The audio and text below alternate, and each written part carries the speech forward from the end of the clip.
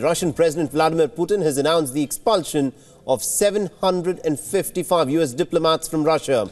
Now, the U.S. has called the decision regrettable and uncalled for.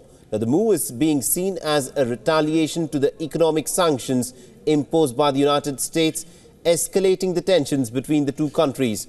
Now, President Vladimir Putin has called the sanctions as unlawful behavior by Washington and an attempt to worsen the Russia-U.S. ties. While speaking to a media house, Putin said that Russia's patience in waiting for improved relationship with the United States had pretty much run out. He said, and I quote, "The American side has made a move which, it is important to note, hasn't been provoked by anything to worsen Russian-US relations.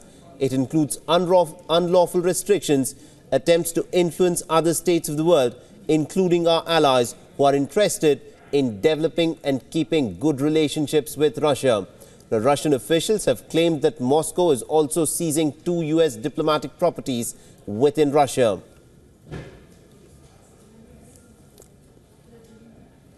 Now, meanwhile, President Donald Trump is yet to sign the legislation which was passed overwhelmingly by the Congress, imposing fresh economic sanctions against Russia for its alleged meddling in the 2016 presidential elections and other wrongdoings.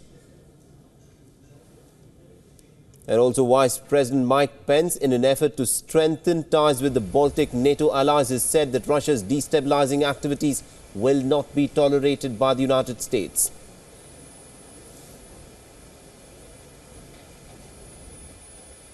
But my message here today is just very, very simple. While our policy is America first, it's not America alone. And that our nations, our allies in Eastern Europe can be confident that the United States of America stands with them. We are committed to NATO. We are committed to our common defense.